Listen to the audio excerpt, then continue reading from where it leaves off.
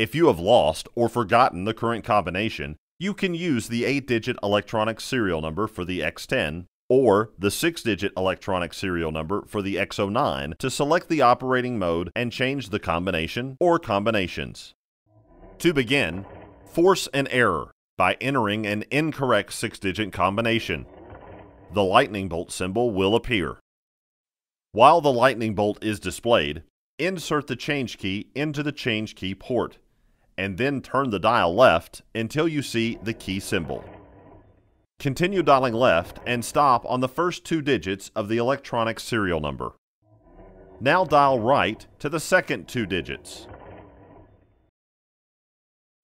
Dial left to the third 2 digits.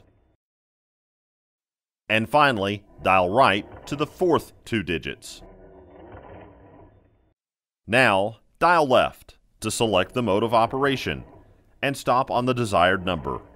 Remember, the modes of operation are 1 for single combination mode, 2 for dual combination mode, and 3 for supervisor subordinate mode. Dial right. Based on the operating mode selected, select the new combination or combinations.